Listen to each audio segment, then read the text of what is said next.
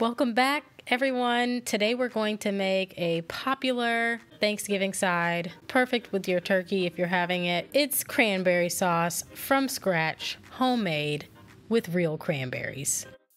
Okay, so to begin, here's what you'll need to make this spiced cranberry sauce.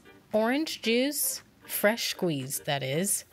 Orange zest, you'll need cloves, star anise, some ground ginger, brown sugar, white sugar, cranberries of course, a little bit of vanilla extract, water, and some cinnamon sticks. So we'll begin by pouring the water into a pot along with the cranberries, and we'll go ahead and turn on the stove on medium to low heat so it can give those sugars a little bit of time to melt.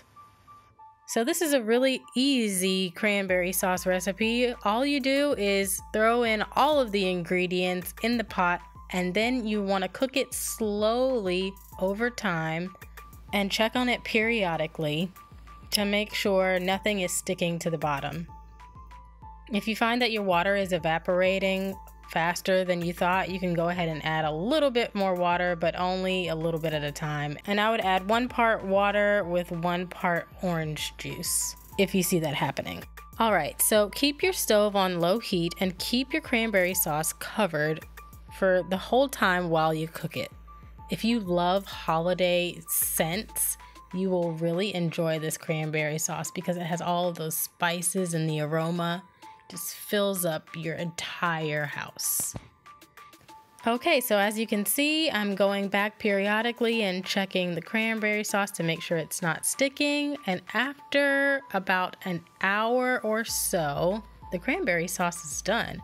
All you'll need to do is give it a little bit of time to cool, unless you like your cranberry sauce warm, but just give it time to cool and that's it. Enjoy, everyone. Comment below and please subscribe to my channel if you liked what you saw. Thank you so much for coming back to see another Thanksgiving side dish. I'll see you next time.